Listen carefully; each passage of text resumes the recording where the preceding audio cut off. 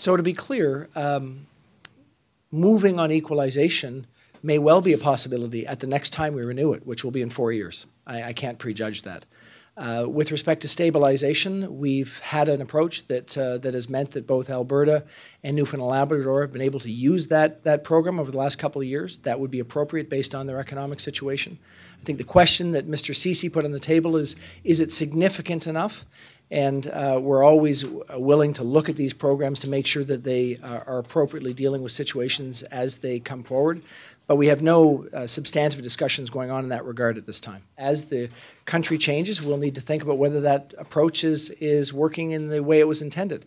But I want to remind us that the way it was intended to work was to ensure that Canadians who move from one province to another can get a roughly equal level of services in different parts of the country.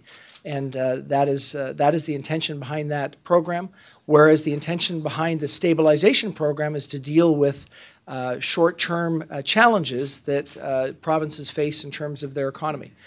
These two programs are for different intent, and we'll always remain open to talking to provinces about how we can ensure they work. We've asked for a review, and I don't characterize the renewal that happened in June as a review, and I think the review is important. Again, the Parliamentary Budget Officer is the one who said there should be more money coming to the provinces from the feds. More of these services fall to us to provide to our people throughout the country, and so that's the avenue that I will take.